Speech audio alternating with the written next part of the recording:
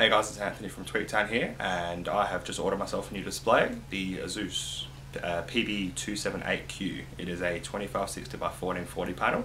It's going to become my new default display, and I will order 2 more of these in the next couple of weeks for some triple monitor goodness.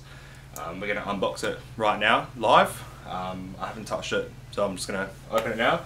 I ordered this thing interstate from Melbourne. I'm in South Australia. It arrived this morning. Scorpion Technology hooked me up with it. I paid for it, but they just have amazing shipping. Really quick. So we're just going to quickly open it up now. Take a quick look at it before I put it on my desk and start using this thing. I haven't had a high-res display for a long time now.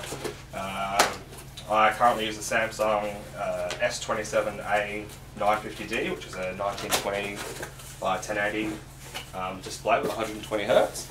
I do love it, but I've needed some high-res display in my life, so here we go. So we have the power cable, which is the normal kind of power cable. This will change from country to country that you order it in. We have a monitor guide with a 3.5mm jack audio connector. We have, I don't know what that is, it looks like a part of the stand, just the actual power connection that goes into the power adapter.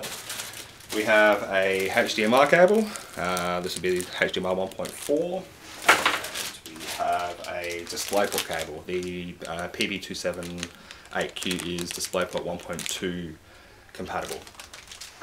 We have a D-sub cable, which is old. I don't know why you would use this. And they've given us a DVI cable, dual link DVI cable, because this is a 2560 by 1440 panel. It's a PLS panel. There are different panels available from Dell and Samsung and HP, but this is what ASUS opted to go with. And we have another power adapter in the box, and there's a lot of stuff here. Just a ASUS notice for the VIP member. I don't think I'll be using that. We have the stand. It's pretty heavy. Feels solid, as you can see there. Not too bad at all. I won't put the monitor onto the stand today. I'll do that in a separate video to this. It'll be under this video. There'll be 2 videos that go into this unboxing article.